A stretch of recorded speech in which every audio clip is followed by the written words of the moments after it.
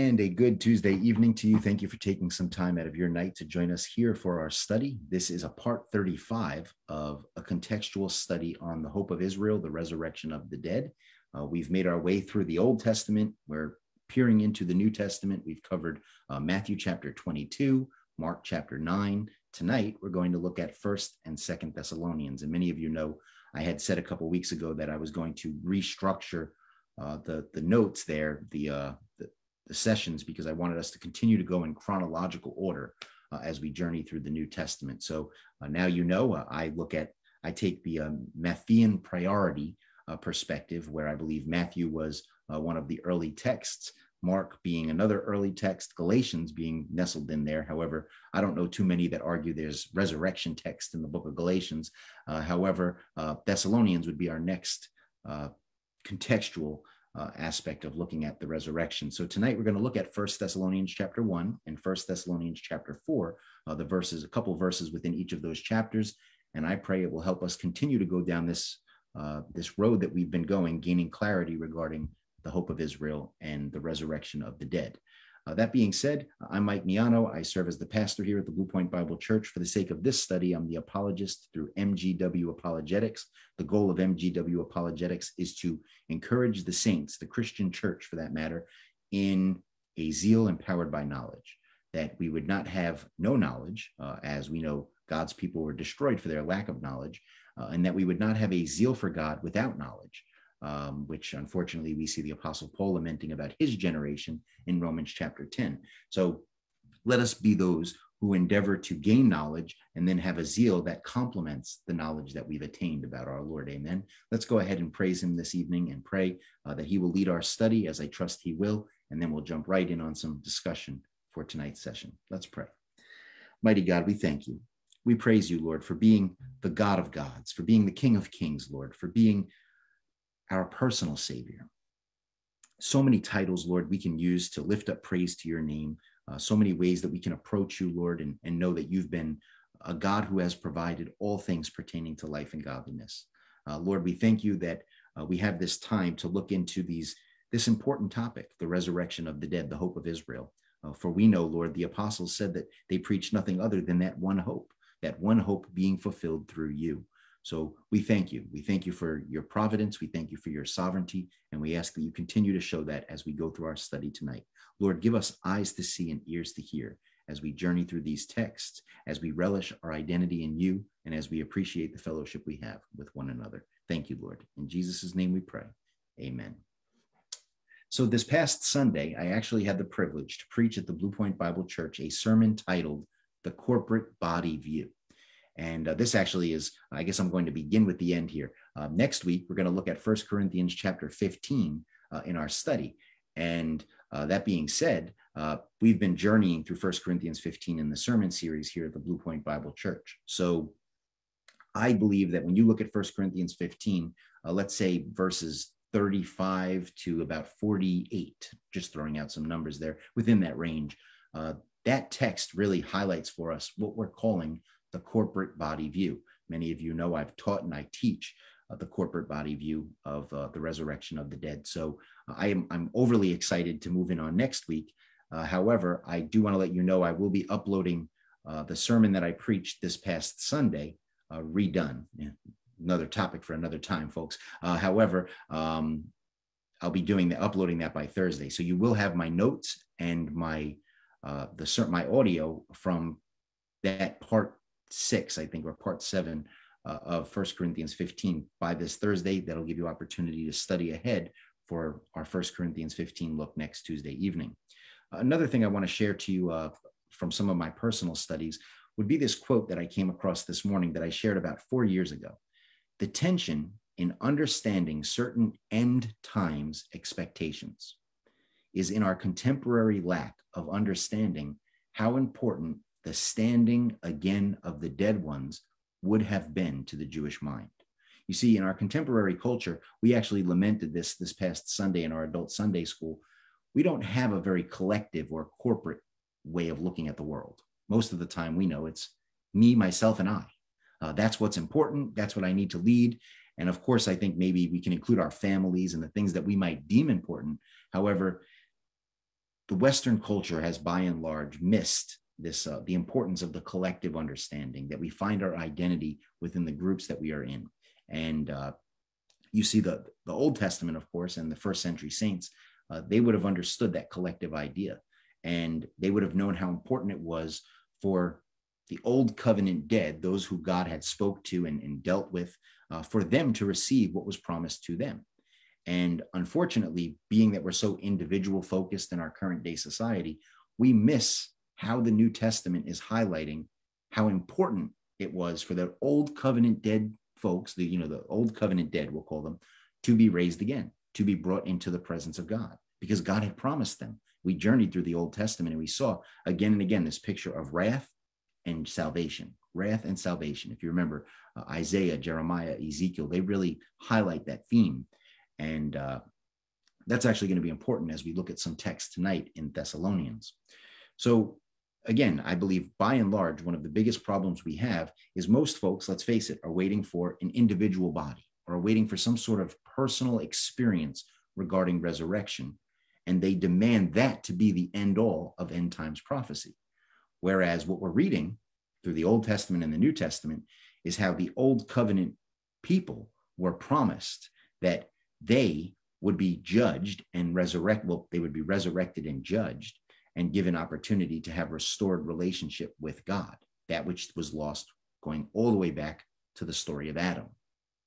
And again, I believe that's what one of the biggest problems in our contemporary culture is we fail to see how important the old covenant people would have been to a first century audience. Another thing I'd like to mention this evening is a blog I wrote just recently. If you go to powerofpreterism.wordpress.com, you can read the one of 14. That was a quote used by Doug Wilson to talk about full preterism. He said that there's about 14 of us, and that's why he doesn't believe it's that important to respond to. So here I am, one of the 14 that felt it was necessary to respond. And you could go ahead and review my blog and my response to Doug Wilson's charge there. And what I said in that video, and I'm going to try to summarize this, was, or what I said in that article for that matter, was that most folks don't understand the difference between pre-AD 70. If someone posited that the dead had been raised prior to AD 70, prior to the destruction of the power of the holy people, prior to the fulfillment of all things, every jot and tittle for that matter, if the resurrection happened prior to that, that would have been very problematic. As we know, the Apostle Paul marks it out as heresy, that there were some teaching the resurrection was in the past in, let's say, 68 or even 66 AD. And that was a problem in the church. And Doug Wilson goes on to say that, so they were wrong by a couple months, maybe 48 months for that matter. And how can that be heresy? And then the full preterist view, which says that the resurrection of the dead is in the past, but only after AD 70. He seems to misunderstand that. And I believe that's very important for each of us to understand. So what he had done, Doug Wilson, in his video, was he went through 1 Timothy chapter 1 and 2 Timothy chapter 2, texts that most of us full preterists are familiar with because they're used against us constantly. He talked about how if you're saying the resurrection is in the past, you've put away a good conscience. 1 Timothy 1:19, you've shipwrecked your faith. You've fallen into blasphemy. You deserve to be delivered over to Satan. You've given way to profane and empty chatter. You are a part of a view that causes you to grow up in ungodliness, a view that will grow like cancer and gangrene. You will fall into error from the truth, and you will overthrow the faith of some. This view overthrows the faith of some. Now, he wants to make that charge for those that believe in a post-AD 70 resurrection, or AD 70 resurrection for that matter, and that we believe that reality is ours after AD 70. I would make the charge that that was for those that believed in a resurrection prior to AD 70. So a good challenge to go back through those texts, 1 Timothy chapter 1 and 2 Timothy 2, and ask yourself would be, why did and does positing a pre-AD 70 resurrection cause one to, and again, I said all those points, put away good conscience, shipwreck their faith, fall into blasphemy, deserve to be delivered over to Satan, etc. I encourage you to think about that. Why would it have been such a big deal? And I already hinted at it. Because again, we see Daniel chapter 12 says that the shattering of the power of the holy people will be a sign for the resurrection of the dead. Well, did the shattering of the power of the holy people happen prior to AD 70 or AD 60? Even AD 66, we know Titus gathered his troops, topic for another time. That's where we might have seen the beginning of the wrath of God. However, in AD 70 was when the temple was destroyed, the city was destroyed, and it would have made very clear to the saints Christ's effective work and what Christ had said to that generation. So I encourage you to go back and review that. Look forward to my sermon from this Sunday. Continue to think about the importance of the standing again of the dead ones, which is a great encouragement to be here next Tuesday night. And go visit that blog that I mentioned at powerofpreterism.wordpress.com. I believe you will be encouraged. So in review, we're now in a part 35 of this study. And many of you know, going back to March of last year, I preached at the Holston PBU Church in Rogersville, Tennessee. And I had the privilege of sharing the corporate body view. And the outworking of that is this study, where I said I would put together a host of texts that support my claim that the corporate body view is the truth of resurrection rather than, let's say, the individual body at death view, which is a preterist view held by some, Ed Stevens most specifically, and or the popular traditional, individually focused resurrection that's going to happen sometime in our yet future. Obviously, I believe that to be erroneous. So what we've been doing here, these 35 sessions, have been the outworking of my hermeneutic and me showing you why it is that I've come to the understanding that I have. Now, going back to our very first couple of sessions we looked at the beginning of the Bible, and we talked about 3 specific types of death that we would highlight going on there the day that Adam ate of the tree. We said covenant death, that Adam violated the covenant. And we obviously our proof text would be Hosea chapter 6, where it says, like Adam, speaking about Israel, they had violated the covenant. So we see that very clearly. Hosea is telling us that Adam violated the covenant. Therefore, we can understand that the covenant death, we see covenant death right there in Genesis chapter 2. We also highlighted fellowship death. Many of you know I often refer to what happened with Adam and Eve as fellowship death rather than what some call spiritual death, simply because I don't like that phraseology. I don't believe that's what's going on there. Rather, the day Adam ate of the tree of the knowledge of good and evil, his fellowship with God was changed. How do we know that? Well, Adam's hiding from God. He's hiding from the God that placed him in the garden. So that right there should show you their fellowship was changed. It was dead. If me and you are fellowshipping and we're supposed to be in harmony with one another, and you begin to hide from fellowship with me, it's safe to say that our fellowship has died. And then, of course, relationship death. What do we see happen next? Now we see God take Adam and set him outside the Garden of Eden. And obviously a picture of that relationship being severed, that beautiful relationship God had created by placing Adam in the Garden of Eden. I might highlight that actually in 1 Thessalonians 1, one of the texts we're going to look at tonight, years ago, I preached where it talks about how his choice of you. I often make the claim, I ask folks, how did Adam end up in the Garden of Eden? Did he wander there? Did he think it was a better place than the place he was living? Or did God place him there? And I believe that's a soteriological detail, that just as God placed Adam in the Garden of Eden, so he places us in Christ. And of course, I highlight 1 Thessalonians chapter 1, verse 4, knowing, brethren, beloved by God, his choice of you. So I see right from the very beginning this picture of soteriology happening with the Garden of Eden. So yes, the death that we saw happen there was covenant death, fellowship death, and relationship death. And therefore, as we journey further in the biblical narrative, the hope is for each of those deaths to be done away with, for covenant to be restored, for fellowship to be restored, and ultimately relationship to be restored. And it shouldn't shock us that our Bible ends with what? He is our God and we are his people, restored relationship. So let's go ahead and jump right in where we're at tonight. 1 Thessalonians, and I've already mentioned that I believe the Thessalonian letters to be rather early in the chronology of the New Testament, contrary to the way your Bible is put together. And I believe that the Thessalonian letters were one of the earliest letters written to the different churches that Paul had planted. So tonight, what I'd like us to look at, I know I mentioned verse 4, but I want us to really lean in on verses 9 through 10. And I'm going to go ahead and read them to you out of the NASB Bible. For they themselves report about us what kind of reception we had with you. I need to stop, of course. What's going on here? Well, Paul, the apostles, are saying, well, Paul, Silvanus, and Timothy, to be exact, are saying to the church at Thessalonica that the folks in Macedonia and Achaia who had heard of the Christian faith, who had heard of the work of the Thessalonian church, that they reported what kind of reception we had with you and how you turned to God from idols to serve a living and true God. And of course, I don't have my notes here right now. However, you could go back to the book of Acts and you could read quite a bit about Thessalonica. I want to say it's like Acts chapters 16, 17, somewhere within that time, that period, that part of your Bible. You could go there and read about Thessalonica. It was an idolatrous place.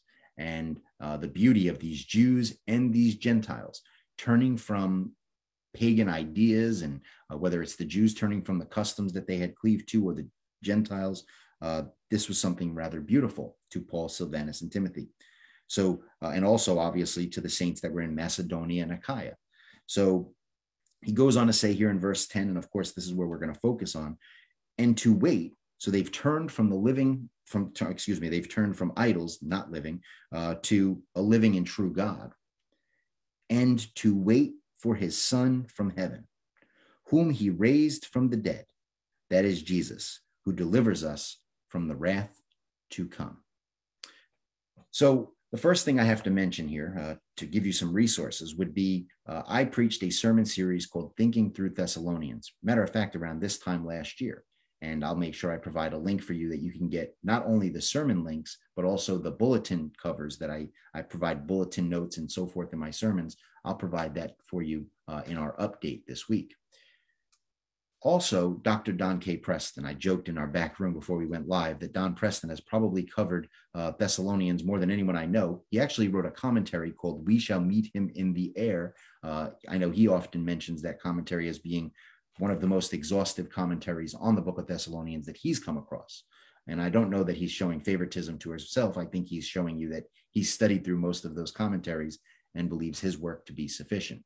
However, a quick point from Don that I bring up when I talk about the Thessalonian text here would be, he kind of created this summary. He said, what we see in 1 Thessalonians chapter 1 is the preaching of the gospel, is the persecution of the saints, is the power of the gospel, or the power of God for that matter, and the coming of the Lord, the parousia. This is the eschatological theme that we find in 1 Thessalonians 1, which also correlates to Matthew chapter 24. I think it's safe for us to say tonight that when you read Thessalonians, you should be thinking about what Jesus said in Matthew chapters 23 through 24. That's a great place to start as a foundation for understanding the coming of the Lord. Another resource would be Daniel Rogers. Daniel Rogers, he did a sermon series preaching through, or not a sermon series, I'm sorry, he covered at a conference he preached through Thessalonians. And he did a great job preaching through 1 Thessalonians, looking at 1 Thessalonians 1:4, as I've already mentioned, God's choosing and electing these people to turn from idols to the one true God. And he made note of the time texts that should be considered when we understand the fulfillment of these events. For example, in 1 Thessalonians chapter 2, verse 17, the apostles write this, but we, brethren, having been bereft of you for a short while, in person, not in spirit, were all the more eager with great desire to see you to your face. So here we know the short while is not, this isn't some sort of a metaphoric phrase. It's not something that we are at liberty to say, well, yeah, a short while could be 2,000 years. No, this literally meant that they hadn't been around the Thessalonian church for a short while, and that short while was maybe a couple of years. Not something we can say meant thousands of years. Daniel Rogers goes on to say that the church, Christ in us, is the apostolic hope. Ultimately, what we see highlighted in 1 Thessalonians 2, 19 through 20. For what is our hope, our joy, our crown of exaltation? Is it not even you? Again, this is the apostles writing to the church. In the presence of our Lord Jesus at his coming, for you are our glory and joy. So here you have the apostles saying that the church walking in their calling, in the presence of God, is ultimately their hope, their joy. And how the coming of the Lord in 1 Thessalonians chapter 3, verses 11 through 13, is the same mentioned by Jesus Christ in Matthew chapter 16, verses 27 through 28. Here in 1 Thessalonians chapter 3, verses 11 through, as I said, 11 through 13. I'm just going to go ahead and read them to you. Now may our God and Father himself and Jesus our Lord direct our way to you. And may the Lord cause you to increase and abound in love for one another and for all men, just as we also do for you, so that he may establish your hearts unblameable in holiness before our God and Father at the coming of our Lord Jesus Christ with his saints. So obviously I'm going to posit that the same coming we're talking about in 1 Thessalonians 1, verses 9 through 10, is the same coming that we're talking about in 1 Thessalonians chapter 3, as well as chapters 4 and 5. And as per Daniel Rogers, Matthew chapter 16, verses 27 through 28 is a foundation text for that. And many of us know Jesus gives us a time statement there, that coming would occur when? While some of those standing in front of him were alive. That coming could not be the transfiguration, obviously, because we know not only does he appear with angels, but he gives rewards. And I don't know too many folks that would say that he gave rewards at the transfiguration, other than maybe the revealing of himself. However, that's not what's being said there in that text in Matthew chapter 16, 27 through 28. So now back to our text. Obviously, we read verse 10, and what we have to discuss is the wrath to come. What is, or what was, the wrath to come? This is covenant language. I don't know that I have to really spend too much time belaboring that, because most of us here have journeyed through these past 35 sessions where we saw the Old Testament talk about the wrath of God that was going to be revealed against the wicked. This was covenant language used by the prophets. The wrath of God is a judgment upon the Jews primarily. However, the Gentiles would be affected. They were affected by the Jews not walking in obedience to the law. We saw in Deuteronomy 4, that was what Israel was called to do. If they didn't do it, unfortunately, they became a byword among the nations, and God's name was blasphemed among the nations. So the Gentiles were affected by Israel's disobedience. And yes, the Gentiles will be affected by Israel's judgment, the coming of the Lord. That would be a time when the rendering of rewards, joy, glory, and for some, condemnation, devastation, and destruction. Those of the flesh, primarily those under the law, or secondarily those influenced by idolatry.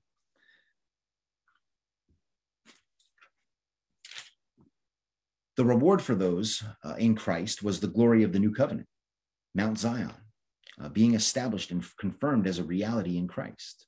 No more having to deal with Jewish persecutors, no more Gentile powers that seemed to abate their mission, especially those who had escaped the Roman-Jewish war that devastated the city of Jerusalem and its inhabitants by heeding the commands of Christ to flee to the mountains. What better of a reward than to find yourself safe from the judgment that happens upon a city? I imagine, as they heard of what happened in Jerusalem, those that were gathered in Pella would have been rejoicing and saying, thanks be to God that we listened to Jesus Christ, our Lord.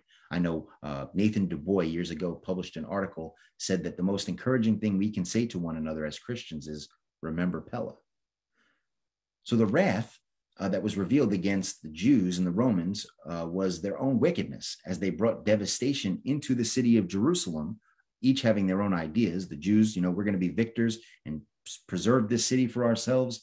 And then there were some Jews that worked with the Romans. Of course, Josephus, who we get a lot of our history from, was one of those Jews that worked sort of with the Romans in their armies. And then, of course, he also worked with the Zealots. Again, another conversation for another time.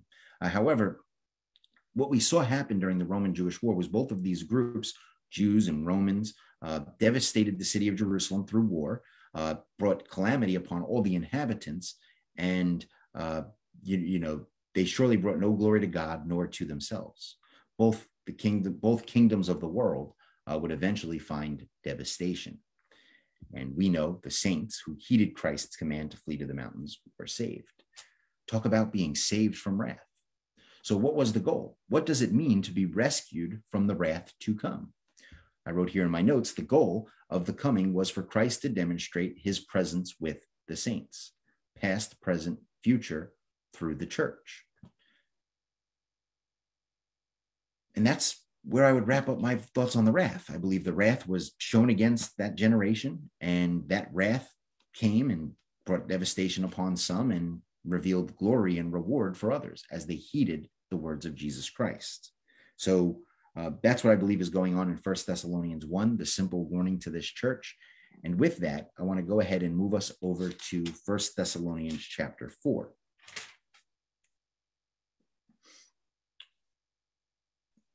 And here in chapter 4, I'm going to go ahead and read to us verses 13 through 18, which tend to be the summation of this chapter here. But we do not want you to be uninformed, brethren. Now, real quickly, let me remind us, we just read chapter 1. Now, we know this was a letter. This wasn't a chapter book. This chapter 1 is telling them that they're going to be rescued from the wrath to come. And in the midst of this conversation, there's come about some being confused, and we'll read this right here, about those that had fallen asleep. And that's going to be important in our discussion tonight. But we do not want you to be uninformed, brethren, now that we've told you you're going to be saved from the wrath to come through Jesus Christ, about those who had fallen asleep, that you may not grieve, as do the rest who have no hope. For if we believe that Jesus died and rose again, even so God will bring with him those who have fallen asleep in Jesus. So notice here, their question, their qualms, if you will, is about those that had fallen asleep in Jesus. What about them? Are they gone? Should we be grieved in the spirit that they didn't get to live up to the day of the Lord, that they were persecuted by these Jewish persecutors, Gentile persecutors? What should we be thinking about that? For we say this to you by the word of the Lord, that we who are alive and remain until the coming of the Lord shall not precede those who have fallen asleep. For the Lord himself will descend from heaven with a shout, with the voice of an archangel, and with the trumpet of God, and the dead in Christ shall rise first. Then we who are alive and remain shall be caught up together with them in the clouds and meet the Lord in the air, and thus we shall always be with the Lord. Therefore, comfort one another with these words. Now, I'm sure most of us have heard sermons on Thessalonians that hardly brought comfort and would have brought no comfort at all to the first century Thessalonian church. So that's what we need to be asking ourselves is, what are Paul, Silvanus, and Timothy saying to these Christians there at Thessalonica that are believers about their confusion regarding those that had fallen asleep? And also, this should cause us to give grace and be gracious to one another in our interpretations, that here, these are folks that were far closer to the time of Jesus and are rubbing shoulders with the apostles of Jesus, and yet they have confusion. They're saying, well, what about my brother who became a believer in Jesus, but then he was persecuted and martyred for the faith? What about him? I get that I'm going to live to the great and glorious day of the Lord, but what about him? And this began to create some problems, especially for folks that lived in Thessalonica, let's say Gentiles especially, that didn't quite understand the Jewish scheme of resurrection and judgment, didn't understand the afterlife maybe of the Jewish worldview. And, here they have their families turning from pagan idolatry and going over to this Jewish faith, being martyred for it. And yet they sit there and they're like, well, what happened to them? And that's what this encouragement is about. Many of you might know this. If you don't, you're going to know now. I believe that the easiest way to qualify what we're reading in 1 Thessalonians 4 and 1 Corinthians 15 is to make a distinction between three different groups of people: the living, the people that are alive, that will actually be alive to the coming of the Lord. As we saw, there's a time statement in our text, for we say this to you by the word of the Lord, that we who are alive and remain until the coming of the Lord. So many of us would posit that that's Paul assuming that many of them will be alive at the time of the coming of the Lord. So you have the living. Then you have the asleep that we're talking about here. The asleep are those that had believed in Jesus. Here they're called two different things: the asleep and the dead in Christ. So that would be, if you notice, the asleep was the first part, and then, of course, the dead in Christ is verse 16. So the asleep are the dead in Christ. Those that, again, we know if you put your faith in Jesus Christ, you've moved out of death into life. So if I've moved out of death into life, I am never to die ever again. Therefore, if I biologically die and this whole eschatological system of, judgment and resurrection has not yet happened, what's my identity? Am I dead? Well, I can't die. So you see where you come up with this confusion. You'd fall asleep. You had fallen asleep in the Lord. and you were waiting for the day of the Lord, the coming of the Lord. So that's your asleep, folks. Then, and again, we're going to lean in on this next week. In 1 Corinthians 15, they're dealing with a different issue. There, the issue becomes, well, what about the dead ones? What about those that did not have opportunity to put their faith in Jesus Christ and maybe die and become asleep? They're the dead ones. So you have living, you have the asleep, and you have the dead ones. And I believe if you mark out those three and you follow that frame of thought, it makes these things far easier to understand, especially as we journey toward 1 Corinthians chapter 15. So jumping back in our text here, I noted verse 14, if we believe. So these are folks that believe in the death and resurrection of Jesus. This isn't some letter that fell out of heaven to some, person down the block that's learning about the message of Jesus. No, this was a letter written to a church of Christians that believed, just like Corinthians that we're going to lean in on next week. So what we're talking about here is those that had fallen asleep in Jesus. And I want you to notice that verses 13. So you have verse 13 says, we do not want you to be uninformed, brethren, about those who are asleep. Then you have verse 14, for if we believe that Jesus died and rose again, even so he will bring with him those that have fallen asleep in Jesus. Then you have verse 16, for the Lord himself will descend from heaven with a shout, with the voice of an archangel and the trumpet of God, and the dead in Christ, which I'm positing tonight are the asleep, shall rise first. And then you have verse 17. Then we who are alive and remain shall be caught up together with them. Who? Those that were asleep in Jesus. So if you want to get a sort of panoramic picture, it would be the Lord coming with his saints, with those that had fallen asleep. They're with the Lord, coming with him. And the living would meet the Lord and the fallen asleep saints in the air. And we're going to talk about that here in a moment. And thus, notice the final encouragement here. And thus we shall always be with the Lord. Is that not what we're talking about? Is that not the hope of Israel? That they would be with the Lord, that severed relationship going back to the days of Adam would be restored, and that they would have this opportunity to be in the presence of the Lord. This is what they're encouraging each other with. Don't worry about your friend or your brother in the faith that has fallen asleep in the Lord prior to the coming of the Lord. He will come with the Lord in judgment. So the contrast would be those that are alive, as you saw right there in verse 17. Now, verse 15, we read, by the word of the Lord. We tell you this by the word of the Lord. And I know Don Preston and many others have offered up that this is a citation from, let's say, Matthew 16, Matthew chapter 24, Mark chapter 13. I think that's important background for this. Some would say that this is just a general word of the Lord, not a citation. I leave that up to you to find where you understand that. Is Paul citing something Jesus had previously said? Or is this a general, I have a word of the Lord to tell you? Either way, I don't find it problematic. I wrote here in my notes, so I just want to go ahead and share with you whatever Thessalonians is dealing with. I will even include 1 Corinthians 15 and the book of Revelation. The details come to fruition at the coming of the Lord. The coming of the Lord mentioned by Jesus in the aforementioned text, Matthew chapter 16, Matthew chapter 24, Mark chapter 13. So now we get into verse 17, and this is where verse 16, for the Lord himself will descend from heaven with a shout. We read right in Acts chapter 1, verses 9 through 11, we read that the same way you've seen him go into heaven, he will come. So it was just as sure that they saw him ascend, that he will descend from heaven with a shout, with the voice of an archangel and the trumpet of God, and the dead in Christ shall rise first. Dr. Don Preston has a great teaching on the trumpet of God and what's going on here. I'm going to leave it to him to give you those details and encourage you to lean in on the resources I'll share in our update later this week. And you'll learn more about that trumpet of God, unless some of you want to share that. And the dead in Christ shall rise first. So there's your encouragement. The dead in Christ are going to be rising with the Lord, are going to be a part of this resurrected picture prior to those that were living. They're going to rise first, those that had fallen asleep. Then we who are alive and remain shall be caught together with them in the clouds to meet the Lord in the air, and thus we shall always be with the Lord. So, of course, verse 17 brings up three words that we need to talk about this evening.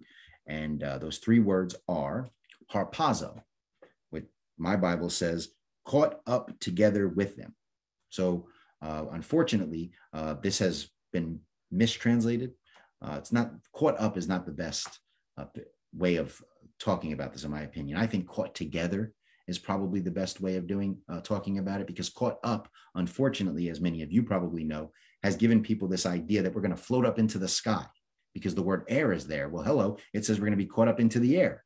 Well, I would ask you, is air right here in front of me, or is air only up? So that's a question. We'll get to that here in a moment. So I'm going to be caught up in the air. One of the analogies that I've given that I think best helps us to understand this is a fishing net. You think about it. You throw a fishing net into the ocean, the sea, and you pull the fishing net up. The point is not that the fishing net came up. The point is what you have together in the net. That's the picture we should be catch together. Caught together are the fish that are in the net. So harpazo, this Greek word, is not supposed to be, or is better translated, caught together rather than caught up. So let's see how that would work. Then we who are alive and remain shall be caught together with them in the clouds to meet the Lord in the air. So now clouds, unfortunately, causes people to say, well, look, Mike, it says in the clouds to meet the Lord in the air. Well, if the Lord comes with clouds, then that's where the Lord is. He's in clouds. And we know that that's not literal language. That's the Lord always came with clouds, even in the Old Testament. That's a picture of judgment. It's a picture many people would offer up that when the horses would run through the desert, it would kick up clouds. That was a coming of the Lord. So we're going to be caught with them in the clouds. And whatever move of God is happening, this coming of the Lord, that he comes with the clouds, we are going to meet them in the air. Matter of fact, before I get to air, there's another word I have to bring up, apantesis in the Greek. And apantesis is the word for meet them. And what this gives us a picture of is in the ancient world, when a king would come to a city, the people of that city would go out and greet the king outside the city gates. And then they would all kind of in a triumphant picture there, kind of sort of what we see with Jesus on Palm Sunday, that Palm Sunday celebration where the people meet him outside the city gates as he's journeying toward Jerusalem. They lay the palm branches before his feet, and then they journey with him as he goes into the city. That's how they would have welcomed kings in the ancient world. So what we see happening here is, so we're going to be caught together with them, that's the dead in Christ, in the clouds to meet the Lord in the air. And again, I'm positing in the clouds tonight is the coming of the Lord. It's the work of God. So we're going to be caught together, we're going to be bind together like a net with them, that's the dead in Christ, in the move of God. I think that's the best way to translate that, to meet the Lord. So that's that apantesis, to meet the Lord, welcome him like a king in the air. Now, most folks, again, because it says clouds, they think the air means up. Well, that's a whole different Greek word. Telos, I believe, is a word for sky, not the word. No, it's not telos. Don't quote me on that. Either way, there's another word for sky. It might be something with a T, but I'm forgetting it right now. Either way, the word air here in the Greek is actually air. It's A-E-R rather than A-I-R in our English rendering. And what this means is spirit. Another place that we might see that mentioned is in 1 Thessalonians 5:10. It says, who died for us, that whether we are awake or asleep, that we may live together with him. Live together with him, live in the spirit, live in the air that he lives in. Some would offer up that air there means breath. Again, it's not up. My breath is not up. My breath is right here in front of me. So obviously, I have to mention Dr. Don K. Preston continues to be an excellent resource for those three words. He's blessed me. And, I would encourage you that if you had any further questions or details about the Greek, because I'm hardly a Greek scholar, I'm not even a Greek student. And that being said, he'd be one that can really lean in on that for you. Now notice verse 18. Therefore, comfort one another with these words. So what we need to do now is we need to double back, even going back to chapter 1. What is being made known here in this letter that should provide comfort? Now, again, I think it's important for us to remember the issue. These folks are uninformed regarding those who have fallen asleep, verse 13. 1 Thessalonians 4, verse 13. So what we need to do is we need to kind of consider, what are the apostles trying to do? They're trying to help them have a right understanding. And I wrote here in my notes, helping you, us helping others think rightly about these things. That's what provides comfort. The apostles saying, let us let us help you. Let us help you get a better understanding of what's going on here. And that's why they outline what my estimation is prophetic thought regarding the coming of the Lord. So in conclusion, that's what I would say about these Thessalonian texts. I don't believe that they're texts that should be brought up against. If you've been tracking with me these 34 sessions, I don't know how someone would say, well, what about First Thessalonians? Doesn't that prove your view wrong? In my estimation, it actually proves my view. It goes right along with what we've been saying about this restoration, this resurrection picture of restored relationship, rather than some sort of ethereal obsession that folks have kind of foisted upon the text. I mentioned to you that I have a whole sermon series where I preach through First Thessalonians and Second Thessalonians. I do want to encourage you to check it out. I'll be sharing the link in the update, so you'll be able to access those resources, and perfectly you'll see the consistency of what I'm sharing with you tonight, as well as in those sermons. The Thessalonian texts reveal the first century church waiting for the coming of the Lord, that which would bring wrath prior to salvation. This was the pattern of the Old Testament prophets. Judgment and wrath would be revealed, and through that judgment and wrath would come salvation and hope. Once we discern that the coming of the Lord, the wrath of God, was revealed against that generation, right in line with the time statements, we understand the gathering of the Lord, the gathering to the Lord, excuse me. We understand resurrection. We understand it was taking place then. A resurrection that affected the living, the asleep, and yes, the dead. A resurrection that restored God's people to his presence. So I'm hopeful and I'm encouraged to hear what some of you have to share this evening. So I will go ahead and begin to unmute some mics. And if you have questions, comments, concerns, please throw them in the mix. Edward, I heard your chair, brother. What's going on? Yes. Oh, it's so much to say on this topic. It's so wonderful.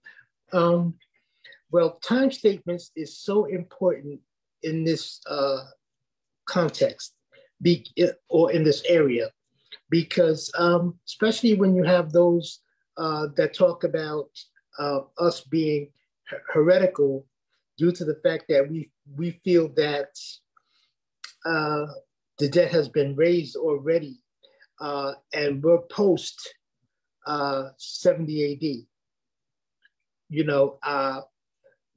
Because if you were to study the scripture, the scripture clearly states, there will be some standing here, not one stone left upon another. When the shattering of the holy people, you have, so many different things that are saying when this would occur. Sure. It's important to study the scripture, to show yourself not only approved, but, that you won't be not informed. You want to be informed, like the scripture had told us we should be. Also in 1 Thessalonians 1, where it talks about them being delivered from the wrath to come. And then, how it talks about some of them standing there and things of that nature, using that same language, that some of them standing there will be at that last day of the Lord, or the last time of the Lord, because it took a couple of days. And also, yes, the restoration, of course, of Pella, those that obey, listen to the scripture, and obey Jesus, command to flee. They fled and they were saved. And those that, felt that they wanted to fight against the Romans, or those that wanted to conspire with the Romans, or whoever, that stayed in the city, they suffered the consequences of not following what Jesus had said that would save them from the wrath to come.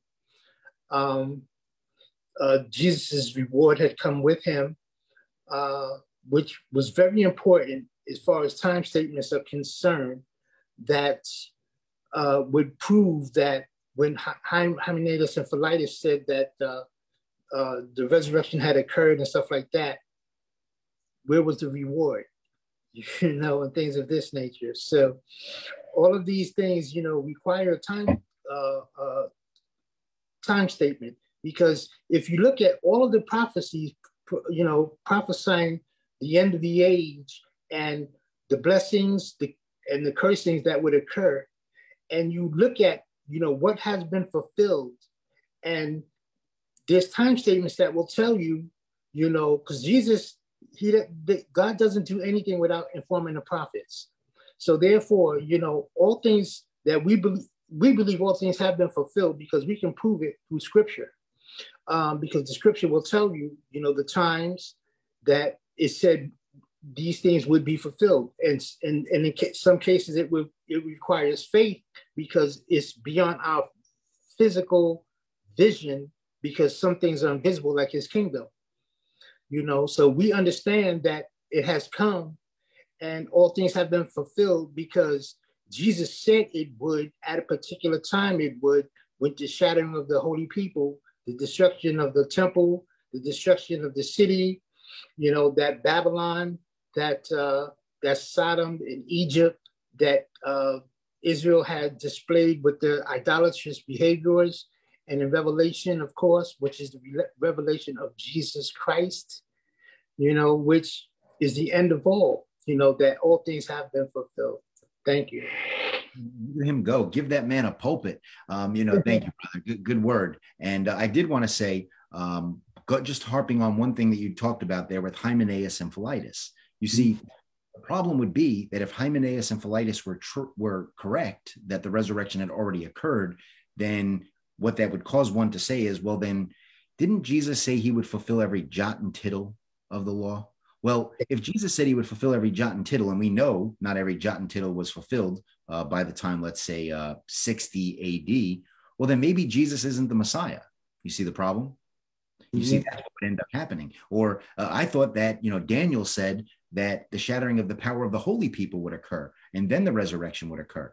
Well, if Jesus is the Messiah, maybe Jesus is doing away with the law. Well, now we have a problem, because Jesus said he wasn't doing away with the old covenant, that he was fulfilling it. So, and then you see where it could just create all these sort of qualms and problems, and it did. That's why you have some at Corinth eventually saying, well, there is no resurrection. Now they're totally confused.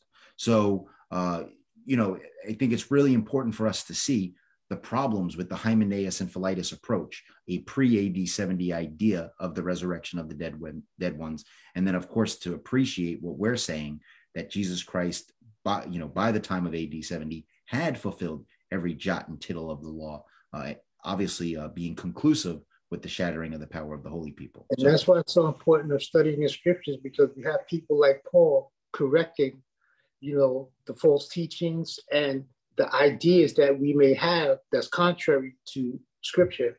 That's right. Amen. Anybody else want to jump in and share some thoughts? Edward, I thank you for your participation, brother. Thank you.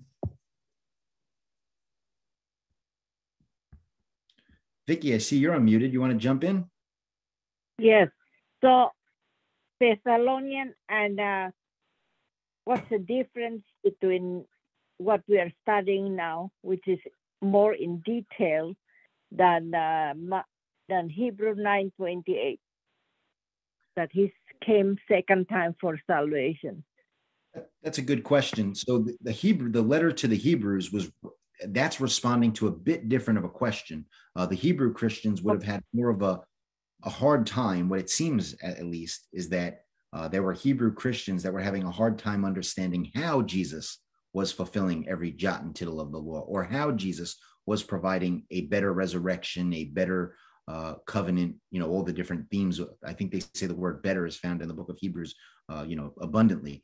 So the book of Hebrews is helping us understand why Christ and the covenant he's bringing in is better than the old covenant, is the fulfillment of the old covenant. Whereas the Thessalonian letter is written to an audience that's clearly having, and it's a very early letter. Hebrews is written quite a bit later.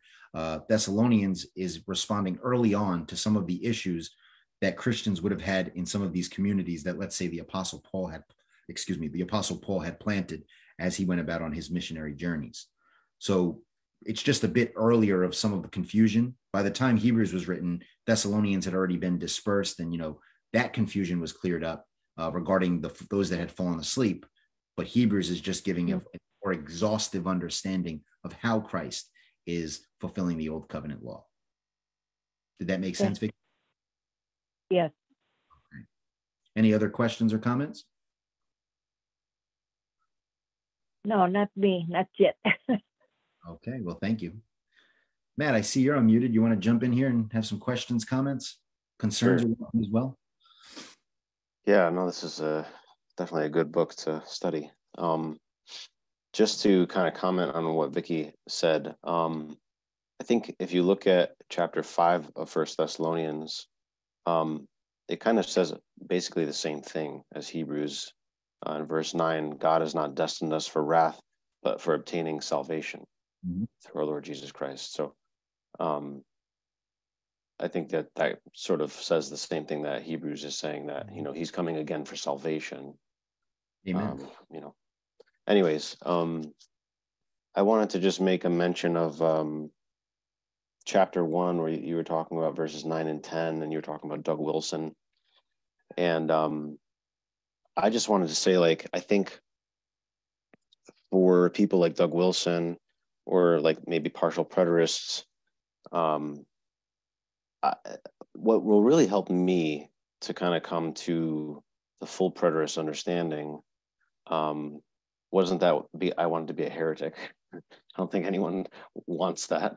But it was just seeing all of the connections, you know, just, and I think when especially when we're looking at the wrath that is mentioned so often in almost every New Testament book, I think we have to go back to the first time that it was mentioned in the New Testament to understand what is this wrath, what is this judgment that they're talking about. Because I know partial preterists will say, well, Jesus came in judgment, but then there's another, you know, judgment basically looming somewhere in the distance.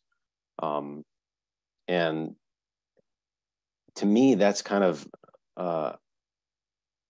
you know, I used to be there, but to me, that's kind of misunderstanding what exactly is this judgment, what exactly is the wrath. And I think when you just go back to Matthew chapter 3, John the Baptist is the first one who says anything about that. And so we have to understand it from that context first, and then see, does every other mention kind of, you know, does it fit with what he's saying? I think it does. So I just wanted to say that first. That's, if I may just piggyback off what you're saying, that's a great point, Matt. And I appreciate that you brought us back to Matthew 3, because first off, we don't see the audience there in Matthew 3 having, you know, being confused about the wrath of God. Clearly, they have some sort of preconceived idea, which we know comes from the prophets, that, you know, the wrath to come, you know, they understood where it was coming from. And I don't see in the New Testament where it says, okay, well, that was the wrath for this generation, and then there's another picture of wrath that's going to come at some far later time. We just don't see that being done. Exactly. So, well said. Yeah. And then in another thing I noticed as you were kind of going through the text was the mention of the second coming is in every chapter of this book. Yeah. Every single chapter mentions the second coming. I had never really noticed that before, but thought that was cool. But in First Thessalonians 4, I kind of just wanted to highlight a couple cool, you know, connections. And then I wanted to talk about verse 17 a little bit more, because that is the tricky one. But in verse 14, you know, Paul says that God will bring with him those who have fallen asleep in Jesus. And then he says, we who are alive and remain in the next verse will also be with him. And I think I just remember when I read this the first time, and I was just like, this is exactly what Paul is talking about. When Jesus actually says, I am the resurrection and the life, he who believes in me will live even if he dies. So that's, the dead will rise, right? Even if they die, the dead will rise. And then he even says, and everyone who lives will never die. That's the we who are alive and remain, everyone who lives. will never die. Mm. It was such a cool, it was almost like Paul was, it's like he heard it from Christ himself, he's just sort of explaining it there. There's a lot of other connections too, but I'll just name a couple. Like in verse 16, I think 1 Corinthians 15 is almost identical to what's being said there, with all the language, with the trumpet. It's talking about the dead being raised, and Paul talks about that in verse 52 of chapter 15. He says that at the last trumpet, the trumpet will sound, and then the dead will be raised. That's what he said. He goes, the trumpet of God, and the dead in Christ will rise first. It's like exactly the same language, so we know he's talking about the resurrection. I remember bringing someone through that connection right there when they were like, oh, this is the rapture. I remember like trying to help someone understand this is talking about the resurrection. And that was one of the verses I used. And then in verse 17, so like I have to admit, this definitely is a tricky, like the words are just strange. I like the way that you explained it, that, the way I like to think about it is like, when Christ came in the clouds in judgment, then it was almost like all the saints, and Paul even says that all the saints will be with him, in that judgment, not obviously like physically killing people, right? But they will be with him like in spirit in some way. Like it's kind of hard to explain, hard to imagine, but that's the picture that I get, is that, he's saying we will be caught up together in the clouds. And we know that Christ has, came in the clouds. So what else can that mean? But that somehow they will join Christ in the judgment and the restoration, in a spiritual sort of sense. I don't really, otherwise, yeah, you kind of have to go. It sounds like everyone's being, vacuumed up into the air, otherwise it's like, what else is it saying? And one text that I think in the Old Testament, not that the words are the same, or like the original words are the same, but I think the general meaning kind of fits what Paul is saying with this, is in Amos 4:12. The last part of that verse says, prepare to meet your God, right? And that's talking about a sort of in a judgment way, right? Not in a nice way.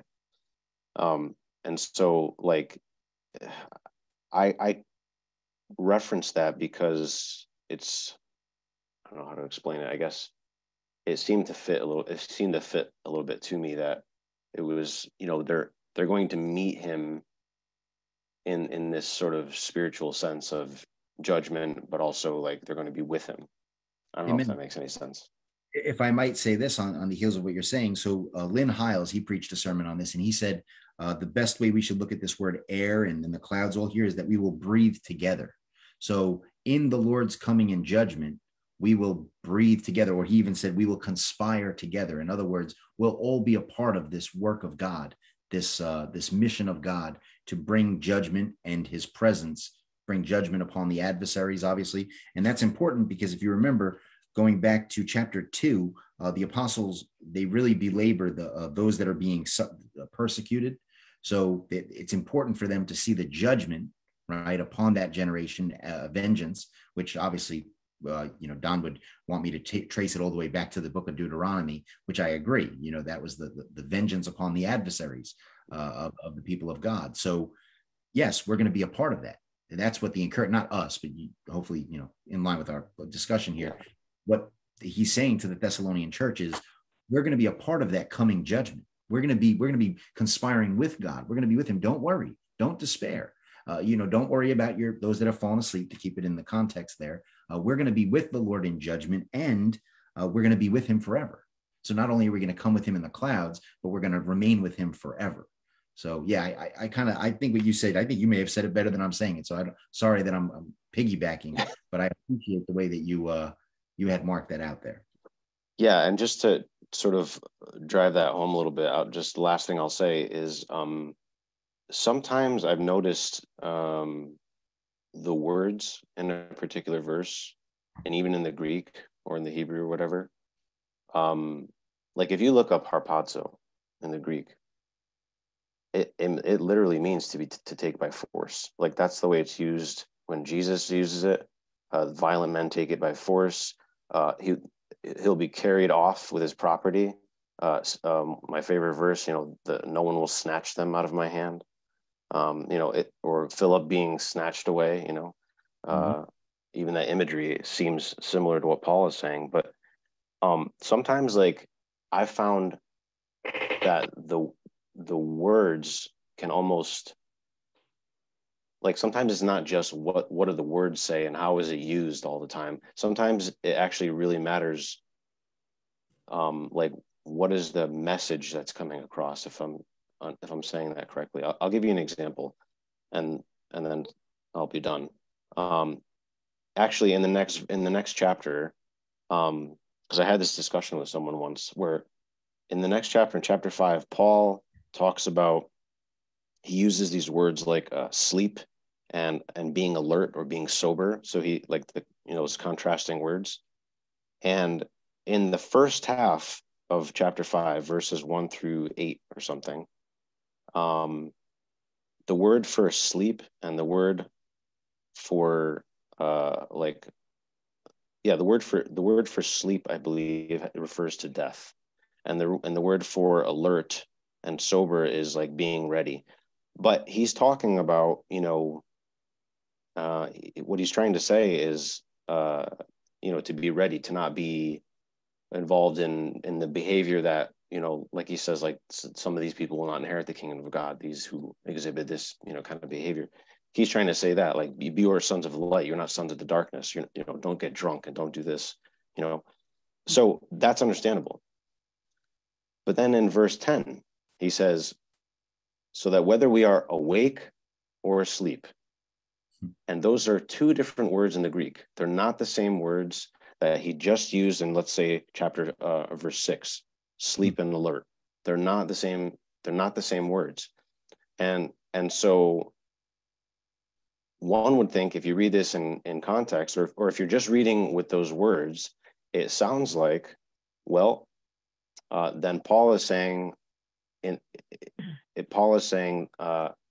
you believe in Christ, then whether you are ready or not, right, you will live together with the Lord. That is obviously not what Paul is saying. So sometimes we have to look at the message, like what is the actual message in context of what is Paul is saying, rather than just, well, the word is used this way, and this is what this word means.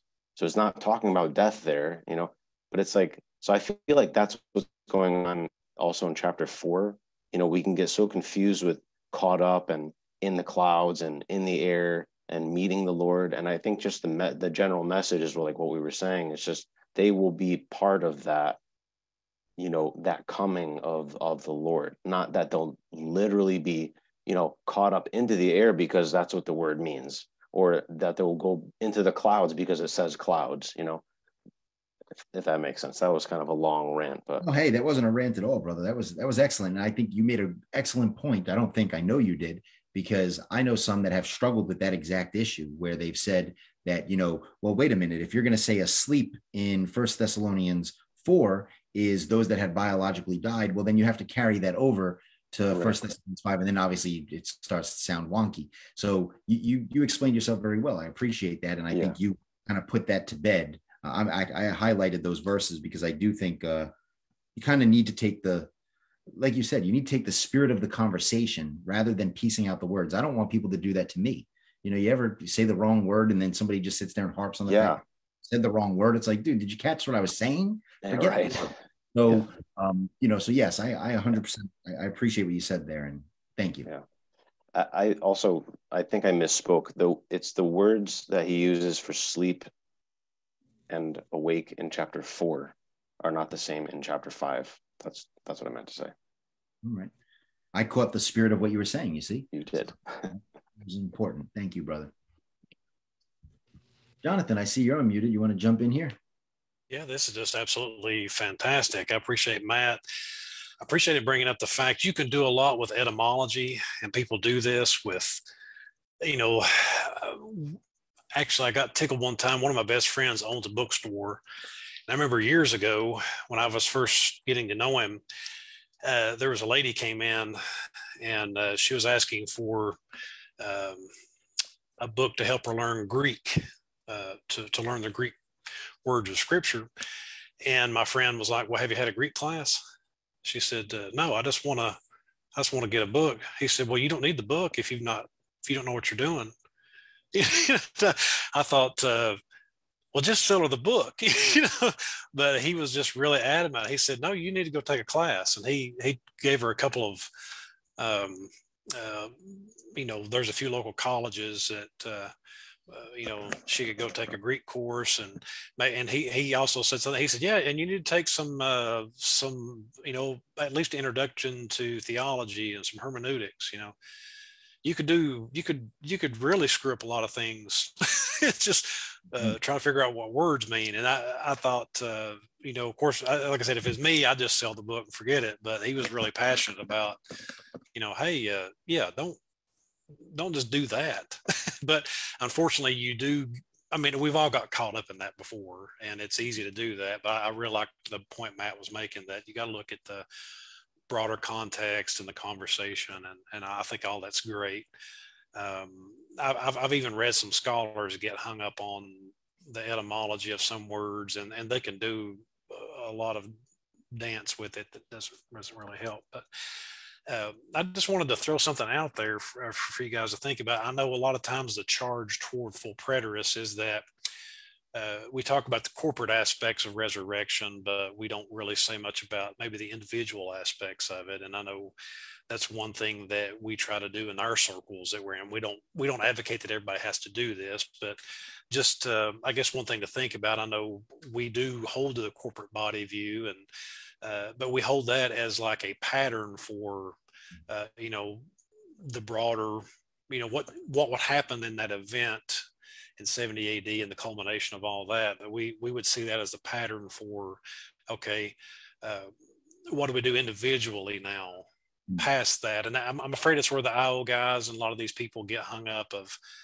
well, if you take the corporate body view and that's it, then there's nothing else. But we take the position that the individual responsibility is we take that process of resurrection and we apply it, to our faith and our life, because we all have to go through trial, crucifixion, transformation in order to be resurrected. So we have to tear down the old and build up the new. And Paul teaches this throughout his letters. He says, don't just stop lying, put on truth. So you can't stop lying without telling the truth. You have to do both. And I learned a lot of this in nouthetic counseling and confrontational counseling years ago. And I really started to incorporate that as what I call judgment. I know we believe, of course, the corporate judgment and all that was fulfilled in 70 AD, but personal judgment is, for me, that nouthetic encounter of, hey, I need to do, I realize I got to fix something in my life. But the only way to do that is to tear down the old ways that I thought about this situation or whatever circumstance I have. And that I have to go through that process of tearing this down and being raised up again, so I can approach this problem with some newness. So we kind of, I know this is pushing the boundaries at times, but that's what we're called to do, because I think we're called to a faith that equips us, toward, wholeness and fulfillment, not in life. And this is the criticism we get a lot of times is we take people's hope away from them because we don't talk so much about the afterlife. But for us, talking about salvation is more than just talking about swapping soul substance, but it's more about the radical process of empowering us to be able to fulfill our lives and to change for the better. And we know we can't do that on our own. So, like I said, I would just sort of propose that as a way maybe that us preterists can say, you know, we don't believe it all just stops at 70 AD. And we do have, like Don and others have said, you know, we do believe that you have to live and, you know, and you want to enjoy things in the world. And you can't do that in chaos. And you can't do that just living it up any way you want. That it's like I tell people lots of times, I'm definitely more as far as my politics, I'm much more of a libertarian, and I'm that way personally. But that doesn't mean I think you should just be able to do anything. That means taking personal responsibility. So I think that's especially as a full preterist.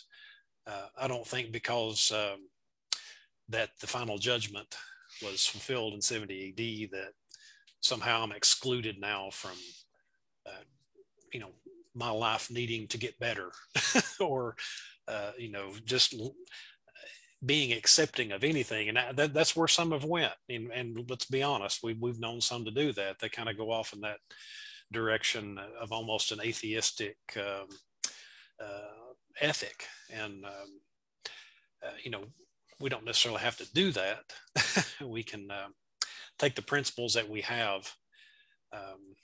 It's just like I mentioned this past Sunday at our church in Pikeville, Kentucky, that just like the Beatitudes are these are principles that we should follow, but that doesn't mean that every poor person should be in charge of things, because I grew up with a lot of poor people that don't need to be in charge of anything, because I know they would abuse that power. So, and it's just like Jesus talking about the rich. He's not talking about all rich people are horrible. He's just talking about people that are rich that abuse their wealth and status and power and just make a show of it. Just like all poor people aren't great people either, because trust me, I've grown up around a lot of them in the Appalachia area, and there's some good poor people, and then there's some really horrible poor folks. So the most important thing, I guess what I'm getting at is we're not saying that we're abandoning the idea of resurrection. That's why I really appreciate our circles, just like you know, Ed and Mike and Matt and all you guys, that we're having these conversations where it's not just putting it in the past, but we believe that you know, God is work right now in this reality and is moving us toward some, you know, things better here.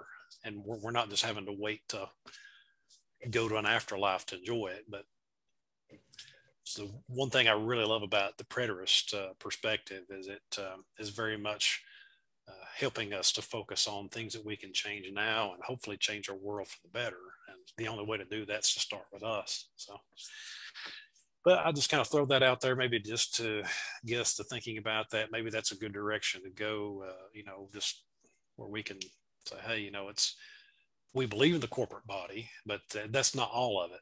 You know, that there are other aspects to this too that we have to take as personal and individual, because especially if you're more in the Trinitarian framework, you believe in the one and the many.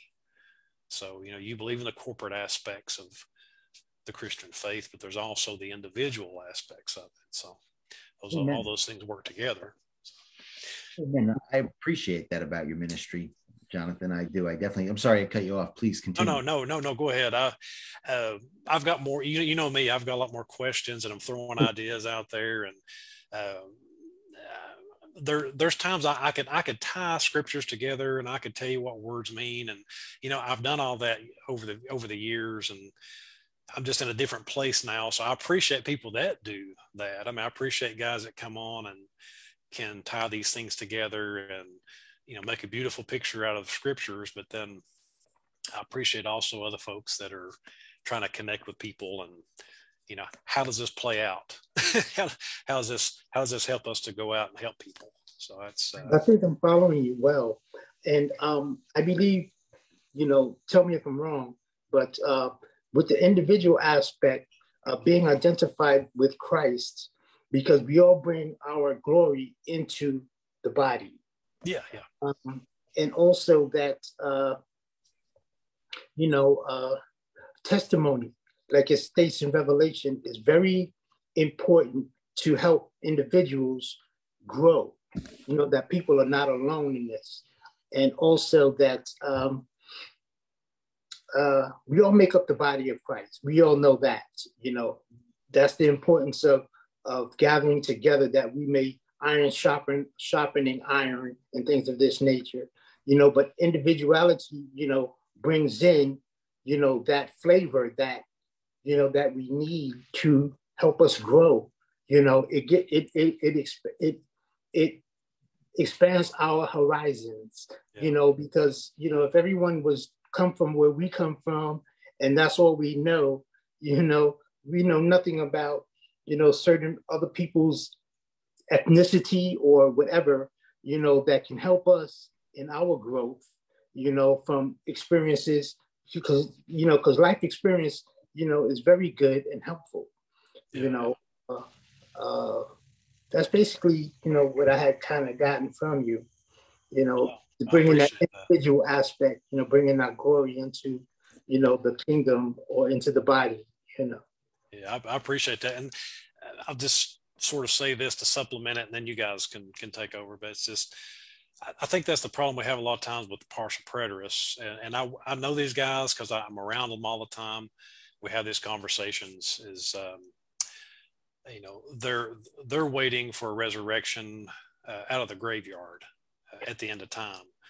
And, all that's fine. But, I said, you don't have to wait. You can actually go through a transformation now. But although the vast majority of partial preterists I'm around are Reformed, and they hold a lot of my position on the sovereignty of God, but they don't believe in the absolute sovereignty of God. So this is where we have our distinctions. And I always say, this is God's world, and He's using us as transformative agents. And just like, for example, Shane Claiborne is somebody that takes guns and breaks them down, turns them into works of art and tools and things like that. And that's his ministry. And then some people I know in my circles get offended at that because, we all love to be the Second Amendment type people. And I'm that way. I believe in having guns, but I'm not out telling people if they don't have a gun, they're stupid. Or I don't look at Shane's work as going against my ethic or what I think should be done. That's his ministry, and that's what he's doing, and that's how he brings about peaceful transformation.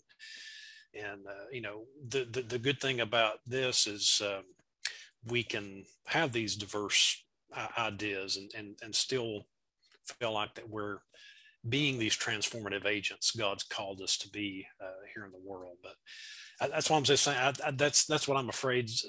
I have seen some full preterists get in this notion that everything's in the past, just like partial preterists say everything's in the future. And here we're struggling to say, hey, how about right here?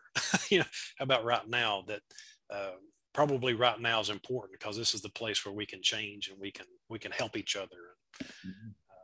That's just where my heart is. Mike knows that. He's been in my house, and we try to model that so as best we can. But anyway, that's this some things that we try to practice, and we're not great at it, but we try. Amen. Well, if I might just further bolster that hermeneutic briefly, I would say that one analogy that I wish folks would really catch on to is Bible prophecy was the building of the house. And I don't know too many folks that get in the business of building houses and then just leaving it there. Obviously you move in, you live there, you thrive. That's the point. So Bible prophecy was moving toward the end of, right here in our text for that matter, 1 Thessalonians chapter 4, verse 17, and thus we shall always be with the Lord. So what I would like to make a charge for all of us, full preterists, is let's live like people that live with the Lord.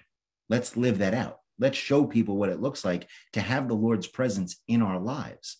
And I believe that's a great outworking of exactly what you're sharing there, Jonathan. And also another hermeneutic I would bring up that kind of, in my opinion at least, bolsters what you were saying, and we're going to look at this a bit next week. In 1 Corinthians 15, when Paul's beginning to talk about the resurrection of the dead ones, he, or, maybe to make that sound a bit more in line with the wording, it would be the standing again of the dead ones. When he's talking about that, what he says is, I die daily. And that always gets missed out because people don't realize what Paul's doing is, yes, he's talking about the corporate body view, but he's also making the point that if there is no individual reality to this, if we're not living lives that are in line with what Christ preached about the resurrection of the dead, then this means nothing.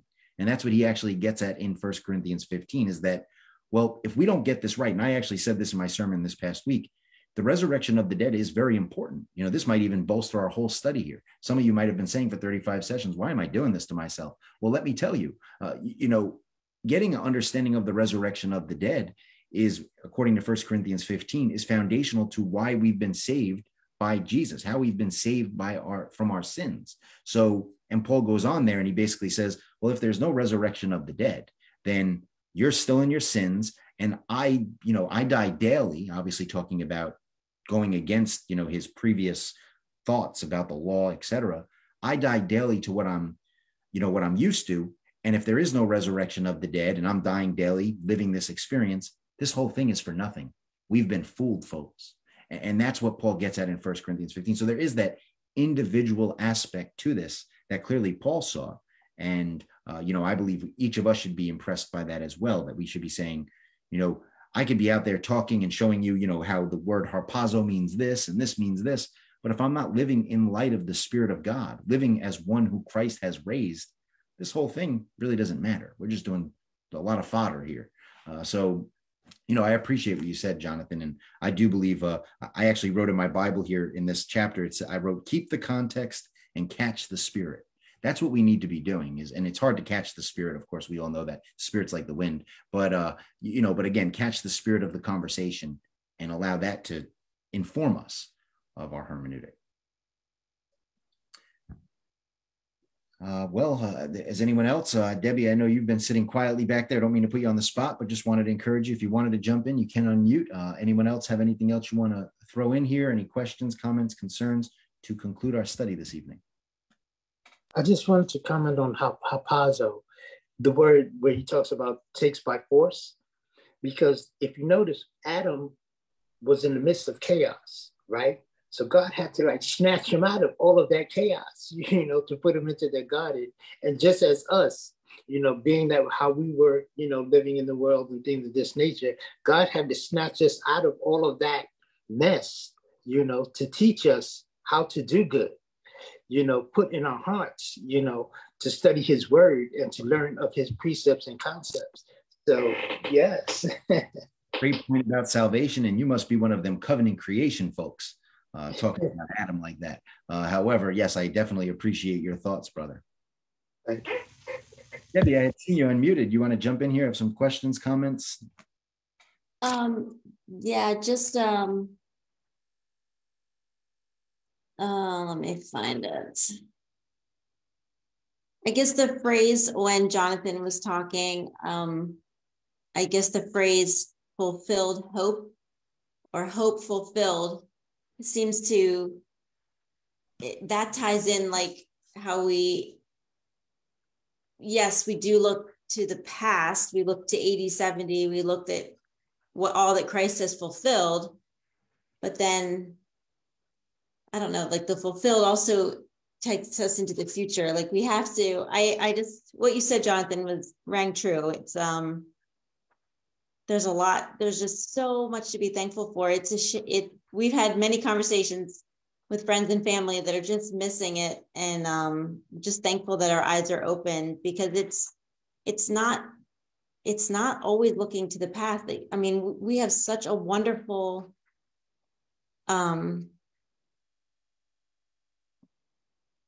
God is he's just fulfilled everything in us. And it's just it's just wonderful to want to share that and rejoice. And what we're living in now, it makes us sad when we are at church sometimes or around people that they're still waiting for that hope. Mm-hmm. And we're like, no, it's fulfilled. It's like, it's right there. It's done. We have it. We have it now. I mean, even just on Sunday, they come so close, and then they'll say another fulfillment has to happen, or, this is just partially fulfilled. And so you guys have heard it all before, but it's encouraging, hearing all of you guys' thoughts and everything. I have to think about that in the air. You kept mentioning in the spirit, and I am not that really good at looking at the Greek kind of thing. Simon is better at that than I am. But when I try to use my phone and look it up, and it just says breath or breathe. I guess I just need to have understanding. I don't understand how to read that in the spirit, but I like it. So if that truly is how I could explain those verses to someone else, I think that will be helpful for me. Because the breath that was breathed into Adam, that made him a living soul. You could kind of like look at it like that. And then, it also means, it can mean spirit, to whereas, there's one God, one spirit, one body, so when everyone is gathered, together, like Pastor used the analogy, the fish net, where it gathers all of the fish, how the sleep and those that are awake are gathered in one spirit, one mind, one body. But what does that have to do with air? Well, yeah, if I'm tracking with you, A-E-R. with you, Edward, I think what you're doing, though, unfortunately and fortunately, is you're repeating what we believe, yes. But what I'm gathering Debbie's saying is, how would I find that proof of that? That sounds good. And, I will say, Debbie, I'm right there with you. As I mentioned, hardly a Greek scholar. Don Preston has done quite a bit of work outlining that word, and I'll go ahead and I'll dig it up and I'll send you some resource in that regard. And also, as I mentioned, Lynn Hiles. So, he's kind of leaned in on that. He talks about it being conspiring together. Breathing together is conspiring together. The simple way I would mark it out would be, and I have to dig up the word, but there's another word for sky. So I think most people, when they read air, they're thinking sky, but that's not the word that's being used here. So the word here, breath, is the atmosphere around us, the air around us. When you breathe out right in front of you. It's your breath. So that's the picture that I'm getting from that word. However, like I said, there's folks that have leaned in on that far better than I could. So I'll dig that resource up and send it to you. And I believe it'll confirm, what you're hoping it says, and also what we've sort of outlined here this evening. Okay. Thank you. Can I jump in there really quick? Absolutely. Just to kind of help a little bit, because it is confusing, Debbie. I agree. If you jump over to Ephesians 2, I think it might give a kind of example of how to understand it a little bit better. So Paul says, "You were dead in your trespasses and in your sins, in which you formerly walked, according to the course of this world, according to the prince of the power of the air." What does that mean to you when he says, according to the prince of the power of the air? How would you explain that? I have studied that before. Let me think. Course of this world, according to the prince of the power of the air. Is that the doctrine? Is that the no? Well, it's okay. Go ahead, Mike. If I might just jump in, the verse actually explains it for us. If you notice what the verse is saying, it's saying, according to the prince of the power of the air, and then it goes on, of the spirit that is now working in the sons of disobedience. The prince of the power of the air was the wickedness that was reigning during that period of time. And that was, again, what was in the atmosphere, the wickedness, the persecution of the saints. And so for me, I believe the power of the air there is talking about almost like a chiasm where it's explaining it right. It's repeating it, of the spirit. So the prince of the power of the air is the spirit that is working in the sons of disobedience. So please, Matt, if you had anything you wanted to further add to that, go ahead. Yeah, no, I think that was perfect. The only other thing I would say is I just think the word air, like he's not saying it's somehow in the air we breathe, right? He's not talking literally. It's almost like he has no other way. There's no other words to explain these spiritual things, and so that's the best way that we can sort of say it's in the air, right? And so in First Thessalonians, Paul's not saying that we will literally fly up into the air, just like he's saying that power isn't in the like molecules, it's just a way of, that's why I was saying like you kind of have to just catch like the message of like, what is he trying to say? How would you explain this if you were to say it, in this kind of, what I mean? Like in this sort of abstract way. I feel like the wording is almost insufficient to describe what he's really trying to say, just because there really isn't good words to explain it. So I hope that helps a little bit, but I think those two passages should be viewed very similarly, should be read similarly, in the sense of you have to just kind of think about what is he trying to say, not what do these words mean, not like what does air mean, just what is he trying to say. Yeah. Okay, thank you. Great point and good question, Debbie. Absolutely. I think that's one that we really should lean in on, because it is an exciting point, right? If it's saying that we're going to be caught together with the Lord in the Spirit, that's our hope. I mean, we want to be able to outline that for people and help them understand. So I definitely appreciate that you brought that up. And, for me, I guess I say atmosphere, right? So it's talking about the atmosphere. But unfortunately, what I've noticed is some people, when I say atmosphere, they still think of the sky. So I'm like, all right, I got to find a new word.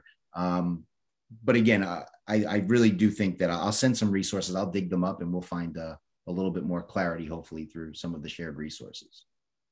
Yeah, because I also have here Matthew 1, and I have Luke 3:23 through 38, and John 12:4.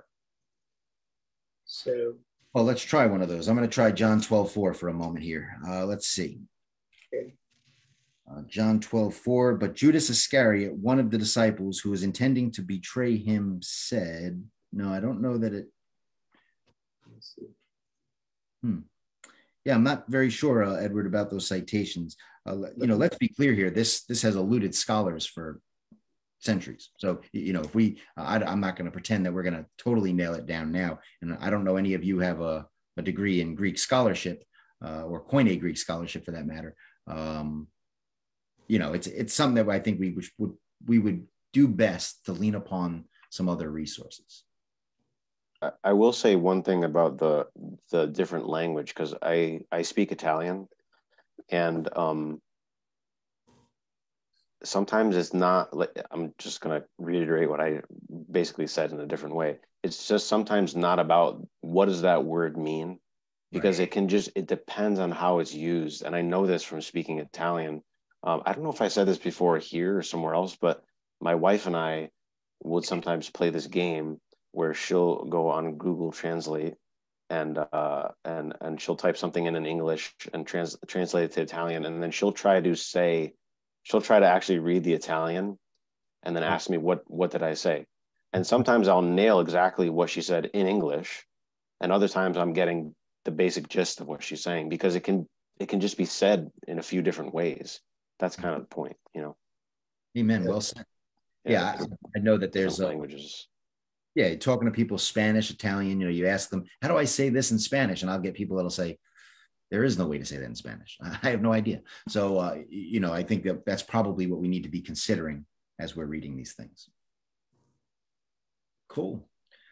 Well, I'll go ahead and wrap our study up. I thank all of you for your questions, contributions, and being a part of this study. I truly do believe this is a study I couldn't do on my own. That's why I'm glad we did it this way, where we complement each other's thoughts and build up each other's thoughts. Otherwise, I just would have been regurgitating Dr. Don K. Preston, to be quite honest with you. He's my giant that I stand upon his shoulders in these regards. I'm excited because we leaned in on 1 Corinthians 15 a bit tonight, talking about some things. And Matt did us a great service by helping us notice that what we're talking about here in 1 Thessalonians 4 is going to be carry over to 1 Corinthians 15. I might say that there's a little bit different of a perspective going on there, some different questions that are being asked. However, it's talking about that same event, that coming of the Lord, the resurrection of the dead. So I'm excited to lean in on that next week. I hope that tonight was clarifying for you and that you're seeing this similar thread of restored relationship, restored covenant, restored presence of God. You know, if we have one takeaway tonight, I hope, well, actually, yeah, one takeaway tonight, I would hope that it was that verse where it says, and we shall ever be with the Lord. And if you're listening to this tonight and you're saying, well, how do I know that I'm going to ever be with the Lord? What is my hope? What is my reality? I want to highlight what another quote from, a quote from Jesus, but Matt brought this up. In John chapter 11, Jesus says, I know that he will rise again in the resurrection on the last day, talking about Lazarus. And he goes on to say, I am the resurrection and the life. He who believes in me shall live even if he dies. And everyone who lives and believes in me shall never die. Do you believe this? Matt, if you don't mind, can I ask you to close us in a word of prayer? Sure. Thank you. Lord God, we just thank you for this time together, this edifying time in your word and the fellowship that we have together. Lord, we just thank you for how mysterious and how wonderful your word is, how filling and nourishing it is. And we just seek to understand it better just so we can know you better, not so that we're filled with head knowledge, but just so we can have a better walk with you and honor you and worship you more. I just pray that everyone here would have learned something from this and grown closer in the relationship with you. In Jesus' name, amen. Amen. Thank you all for being here tonight. God bless and go in peace.